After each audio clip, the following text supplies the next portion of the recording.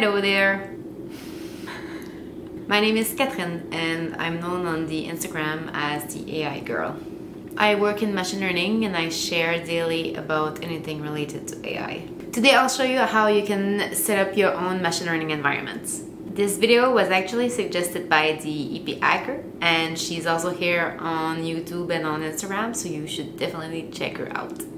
So setting up an environment for machine learning. One thing about machine learning is that it's a broad field and the application possibilities are endless. Which means that you may work with images or text or signal or any kind of medium really. And working with images and text does not require the same kind of packages. For example, working with images, you might want to get the OpenCV packages. OpenCV is a well-known package to manipulate images and do data augmentation and stuff like that. Whereas text, you might want to get the transformer packages because transformers are well known to work very well with text, and that's what you'll use to create your models. And the problem with having multiple packages installed in the same place is that you can run into package dependency problems. Let's say OpenCV requires a certain package at a specific version to work, and transformers requires that same packages but at the latest version to work.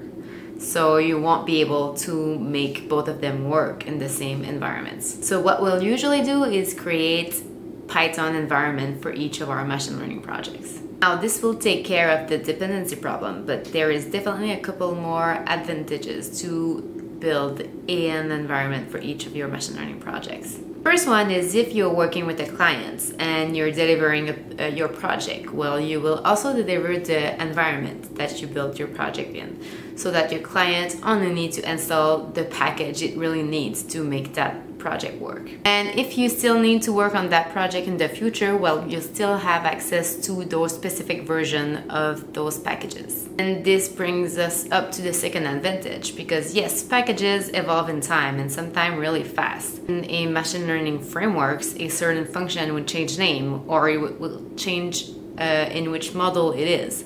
So if you're not working in the same version of your code, you might run into errors. So having an environment where all your versions are saved in, you can always take up a project that you've put to the side and finish it. And once it's done, you can then update it to the newest packages version, because you know the newest version are always optimized for some kind of stuff. So if you want to do that after your project is done, it will be much more easier than trying to work out what doesn't work because of the packages and what doesn't work because it never really did work when you were working on that project. And lastly, if you're working with someone else, it's much easier to work on the same environment because you're going to work with the same packages and the same version of packages. So there are multiple package managers available out there, and the one I'm going to show you today is Conda. Now in Conda, you have two possibilities. You can install either Anaconda or Mini Conda. Anaconda comes with about 1500 packages installed in that package. So when you create a new environment, you already have a bunch of packages in there. It's useful if you're new to Python and you don't know really how to install packages. So you'll all have the necessary packages to do your project probably already there. The downside, it's gonna take a lot of memories to build your environment. As with Mini Conda, it's an empty project. You're gonna have to install every packages yourself, but if you're like me and you like Linux and installing stuff by yourself, you're gonna love Mini Conda. So that's the one we're gonna work with today. Install Mini Conda. You simply need to go to Google and type install Mini Conda. Mini Conda. Now you select the installer for your operating system. I have Linux, so I'm gonna download that one. While we wait for the download, which is already ready, we can go to the installation instruction. Linux. So we just need to copy and paste this command in the terminal to launch the installation. So I'm gonna make a YouTube directory. Oh, I'm gonna make, I said. And go to that directory. And then I'm gonna launch that installation, except that the install file is not here. It's in the AI unicorn. Yes, I called my computer the AI unicorn. I have no regrets. Download, and this should be here. Enter. This is the end user license agreement. You should read that. I have read that in the past, so I'm just gonna skip it for now and you press yes. This is the location where you want to install Conda. I already have Conda installed on my computer, so I'm just gonna install it. Unicorn in the YouTube folder I just made to show you how the installation is going, like so. So do you wish to install it to initialize Conda? I'm gonna say no, because I already have a Conda installed and I want to continue using that one. No. So now that we have Conda installed, we're gonna create an environment. So we're gonna search here, create environment. And I press enter. So just loading slowly. There you go. So we're gonna go to managing environments, and we're gonna create environment with command. So here we have Conda create name my env. So basically we're just gonna remove my env and change that to a name. Usually I will name the environment with my project. So if I want to create a cat detector, I'm gonna name it cat detector. But here we're gonna name it YouTube Y2. There you go. And it's gonna create that empty environment. Yes, please. So once it's created, you need to activate it, because you don't want to install packages in your native environment. You want it to install it in this environment. That's why we created an environment, and it's important to activate it. I've made that mistake multiple times.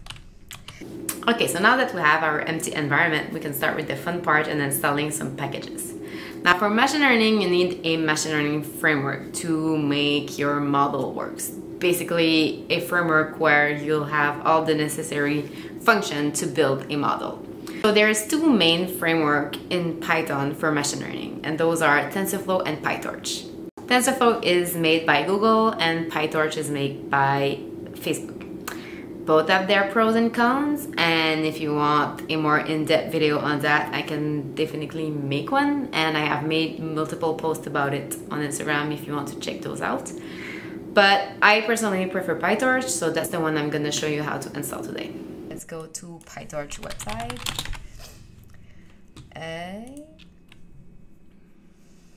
And click on the install button here. And now you just select what is your computer parameters. So here you can choose to either install stable or nightly. Nightly is the unstable version, so there's a lot of bug. It's the most up-to-date version, but you might not want to have that one. So we're gonna stay with the stable, where every function has been tested and should work perfectly. Your OS, I have Linux. The package, we're using Conda. We're staying in Python, and the compute platform, I have an NVIDIA GPU, so we're gonna go with the CUDA 11.1. And then it just generates your custom installation command, so you just have to run that in a terminal. Machine learning requires a lot of computation to work, and those computations can either be done on a CPU or a GPU. A GPU is a graphic card. Those computations gonna be much faster done on a GPU versus a CPU. If you don't have a GPU on the computer, that's fine, you can still work on a CPU, it's just gonna be much more slower. If you want an alternative of having your own GPU, I can definitely make some video about it, but if you want to check out those right now, you can go and look at Google Colab, which allows you to use free GPUs for 12 hours or 24 hours at a time. I don't remember, but yes, we can do a more in-depth video on that if you are interested in it. And it's gonna collect all the package that PyTorch need to run. It needs packages like NumPy, which is an array manipulation package. So this is all the package it should install, and we say yes, proceed ahead. So theoretically, you should be good to go with just that PyTorch package install. But that package that I absolutely love to have and cannot live without is notebooks. Notebooks basically allows you to have live code. And what live code means is that if you are working with data, well, if you're working with machine learning, hopefully you're working with data. But if you're working with data, you can view basically your data in your notebook. So you can explore it, see what kind of process you need to do before feeding it to the network, see what could be wrong, what values are missing, and all stuff like that. So you can view your data, you can build your function live, so you can test and make quick changes and not have to run a script every time you make a single change. If you're like me and you're a clumsy coder, you might need to run your function a couple of times before it runs, so that's why I absolutely love notebooks. So what I will do when I start a new project is I will build everything in a notebook from start to finish, pre-processing of the data, build the data set, build the data loader, build my model, train my model, build the post-processing step, build the validation and accuracy. And when everything works, I'm gonna build my package on that and create scripts so I can do more specific training with fine-tuning the hyperparameters and stuff like that. So for notebooks, you can either download JupyterLab or Jupyter Notebooks. JupyterLab is more recent, and there's a couple of cool features that you can do with it that's more fun than the standard notebooks. So that's the one I'm gonna show you how to install today. Install JupyterLab. JupyterLab. Project Jupyter. Install JupyterLab. Just gonna run the Conda install command. Copy and paste this. Yes, go ahead. And there you go. So we're just gonna launch JupyterLab with this command. Oh, not 3 times, just once. There you go. So it's gonna open in your browser. You can either run it with a dark theme like this, or if you're special and you like the light theme, you can switch it to light. So here we're not seeing the environment I just created. So let's show you how programmers do. Okay, so we just Google, I know how to do it, but let's just say I don't know how. So Conda environment in JupyterLab. How to add Conda environment to JupyterLab. So we're gonna go to Stack Overflow. Here, so we activate the Conda. We have to install ipykernel because we want to create a kernel of our environment in the JupyterLab, so it's accessible and we can have access to that environment when we code in our notebooks. So we're just gonna split this into activate our environment, Y2. Here we're gonna install the ipykernel. Once it's installed, we're gonna make the kernel for our environment. There you go. So name any name for kernel. So we're just gonna name it the same name as our environment, Y2. And there you go. So it should be, just refresh. And there you go. So we want to create a notebook in our environment, and let's just test if PyTorch works. So Torch is working, so we're just gonna see the function that is acceptable to us. So to do that, you type the name of the package, dot, and then you press tab. So it's just gonna show you all the function you can use. And if we try another package that was installed with Torch, which is NumPy, so we're gonna import NumPy as NP. And when you run a command in a notebook, you can either click here, run the selected cell in advance, or you can just press Shift Enter. So here we want to use NP array, but you don't really remember how this function works, so you can just add a question mark and then press Shift Enter. And then this is just gonna show you how that function works. So this basically creates an array. It shows you what it takes as input and what are the optional inputs. And here it's gonna show you what it returns. So it's returning an empty array. Plus there is example on how to use them and what will be the results. And there you have it, your machine learning environment to create your machine learning project. So in the next video, I'm gonna go through a couple of tutorials on PyTorch to get us started. If you're excited and want to start right away, go ahead.